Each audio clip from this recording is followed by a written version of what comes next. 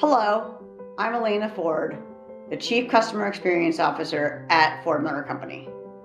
Whether you come into one of our dealerships, visit us on the web, call us, use the Ford Pass app, or just need help, on or off the road, we always strive to put our customer first. Every day, we are working hard to earn your trust, meet and exceed your expectations, and make your life better, as we've been doing for over 100 years. We appreciate our customers and dealers now more than ever. You are all part of the extended Ford family.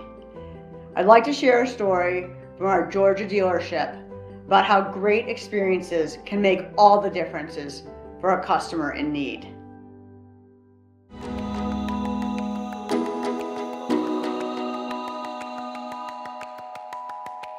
About 11 o'clock on the morning, we got a call from Tom Thaxton, and he was talking to our service people, and he said that he had a problem. My name is Tom Thaxton. I was a licensed surveyor in the state of Tennessee for 51 years. He had a survey crew that was in a sport track, and it was broke down in what we call the back country. Our radiator had blown up. We had no way of getting it off the mountain. Tow truck's not going to make it up there, and there's not a whole lot of help.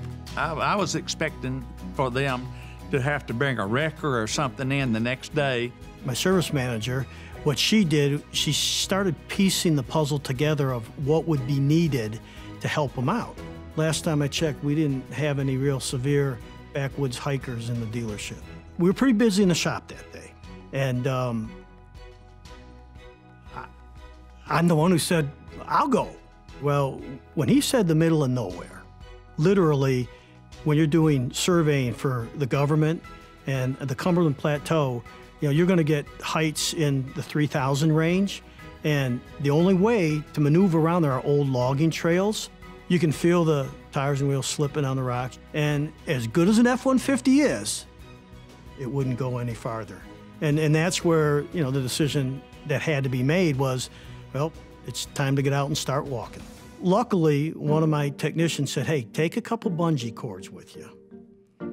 And if you can't go any further with the truck, strap the radiator on your back, take 2 gallons of water, 2 gallons of coolant, and 2 hoses and clamps.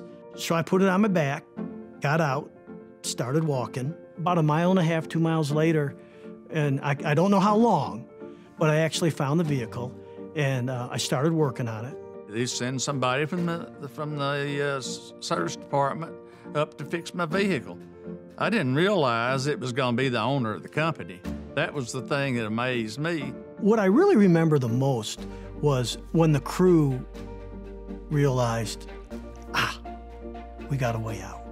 Oh, we're friends for life, no question. He's just like another son to me now, and I never thought that I would have that relationship with a car dealer. When I became a Ford dealer, my commitment was not only to Ford Motor Company, to my family, to my employees, also to the customer. Those customers are calling you because they depend on you, because they trust you. And when you're trusted, the sky's the limit.